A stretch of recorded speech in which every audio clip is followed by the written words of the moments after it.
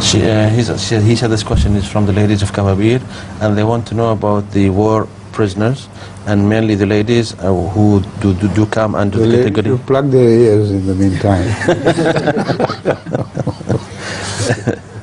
Who do come under the category of ma malakat aymanukum.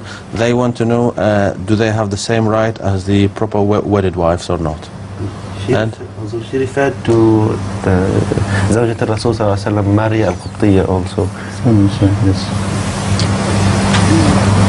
You see, during a war which is fought according to the Quranic description, that the full bloodshed is carried out. It's not just a skirmish, but a real war. Those prisoners of war who are ladies as well as men, they are put under control of certain people. This is not something new which was created by the Quran. This was the common custom of the entire world.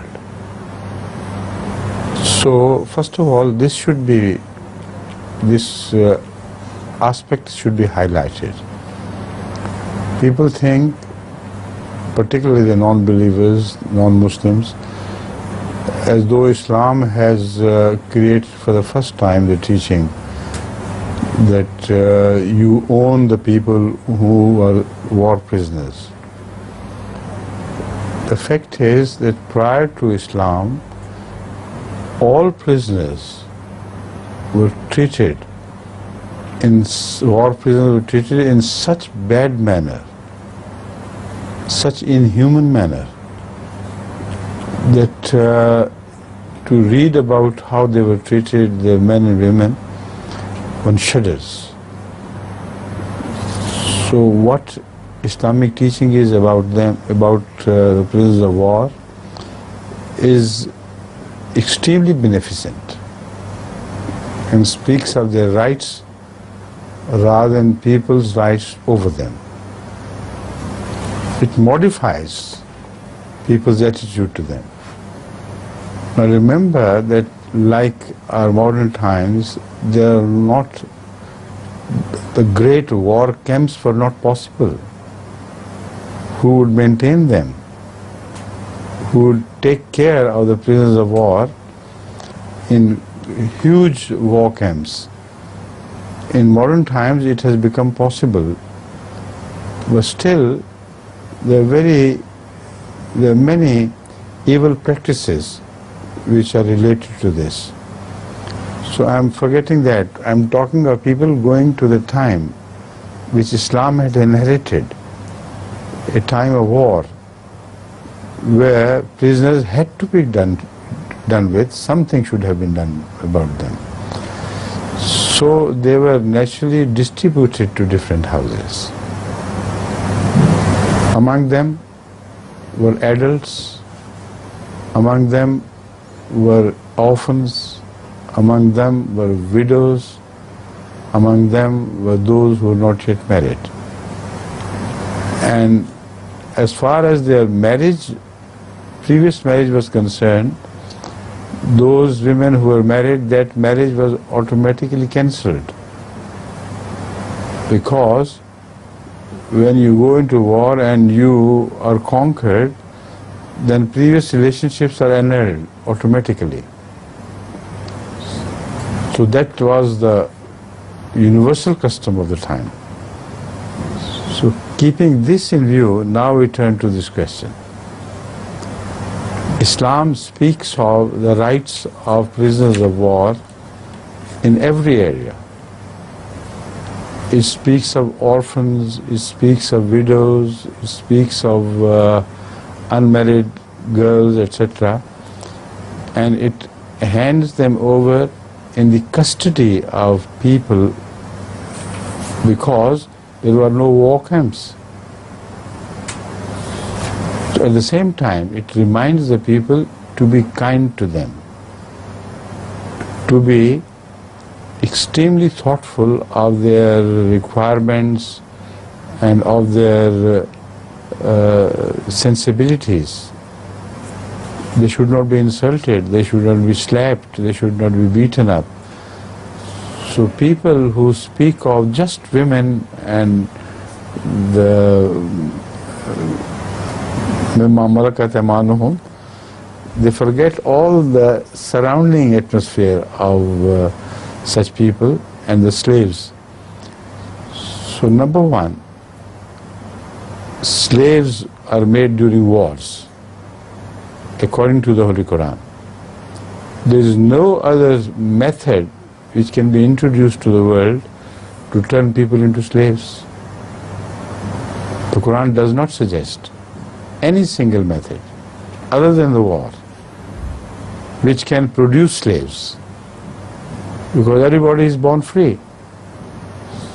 So keep this in mind, and now listen to the points which I am going to raise here. Islam, on the other hand, introduces so many reformations in the society and so many possibilities of liberating slaves that after a while it is not possible to find a single slave in Islamic society, because either they die or they are liberated, and their children are not slaves. Children of slaves are not slaves, because this is not a method of creating slaves which is mentioned in the Quran. Only wars can create slaves, and slaves do not give birth to slaves, because every child is born a free child. This is a universal teaching of the Quran. Keeping that in view, now visualize that you cannot make slaves, but you must liberate them to win the pleasure of Allah. And there are so many ways and means of freeing slaves.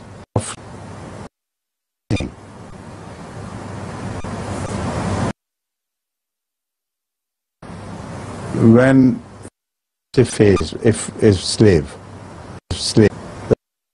is liberate him. There is enough evidence from a hadith that somebody slapped his slave and Rasulullah saw and shouted to him, "You are earning the wrath of Allah by doing so." He said, "I liberate the slave." He said, "Yes, this is right." So liberation of slave was the rule, and to keep them was exception. Only for the service of one's lifetime it was possible, but at the same time liberation of slave was a routine in Islam, with the result that at some times even 60,000 slaves were freed by some wealthy Muslims just to seek the pleasure of Allah. So where did they come from? They either came from the non-Muslim society, or they came from as a product of war slaves. So Islam is beneficial not only to those slaves who are Muslim, but is beneficial to those slaves who belong to non-Muslim society. This is a wider aspect of Islamic beneficence of Islamic teaching. Hakim bin Hizam is known to have liberated slaves, as I have said, 60,000 slaves at one moment. So this is Islamic teaching about slaves. Within a generation or two, it should become hard to find a single slave in Islamic society. And that is what actually happened. But that is what should actually have happened. But it did not happen quickly because of other slaves infiltrating the Muslim society from all over the world. Because Arabs had got the habit of using slaves as their personal servants. So although they did not turn Muslims into slaves themselves, or because there were no war prisoners, they could not gain slaves through that source, but they had plenty of sources all around them because the world did not mind creating slaves. So, sold, they became the property of the Muslims who owned them, but with certain rights, with certain obligations. They could not treat them inhumanly, as I have said. According to the Holy Quran, your slaves, even if you buy them, must be treated so much alike that sometimes the clothes you wear are worn by the slaves. It is preferable not to create any distinction. The food you eat must be shared by the slaves. So slavery in itself is a sort of an excellent form of ordinary servants whose condition is improved. In the modern times, when you have servants, you do not treat them alike. You do not give them the same food. You did not make them wear the same clothes. But these slaves, which were permitted to be bought, were raised in status so much so that they lived like family members. So what objection can you have against these slaves? Because a new form of creating opportunities to obtain services from other people, like laborers, etc. So they worked as servants, but they were treated as household people, belonging to the house, not household. So this is the overall picture which should be kept in view.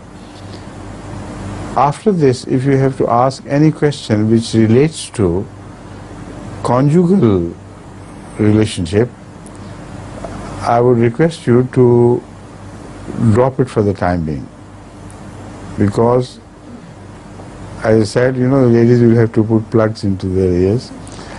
But on that subject, I have repeatedly spoken in other question-answer sessions.